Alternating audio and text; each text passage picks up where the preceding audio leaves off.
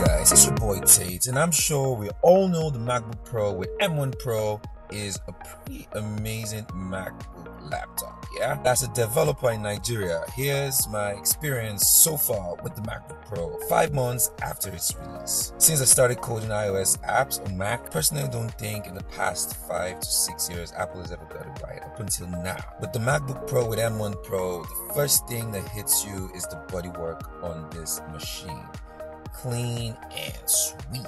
The screen quality should amaze you. It is so good. It's got a fingerprint scanner with the power button, amazing speakers that make me each time I use it. And with the M1 processor, the speed is crazy.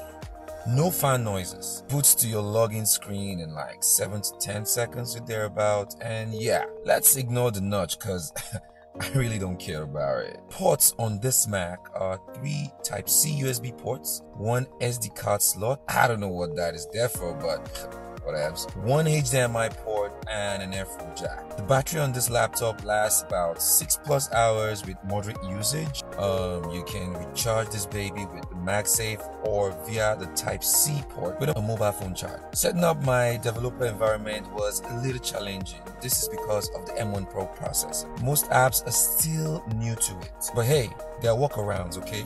You just need to do a little more work to get your way around it. So if you can get a way around this, I'm sure you have an amazing time with the MacBook Pro M1 Pro, at least for the next 3 to 5 years. That's all for now, pips. So until next time, peace out.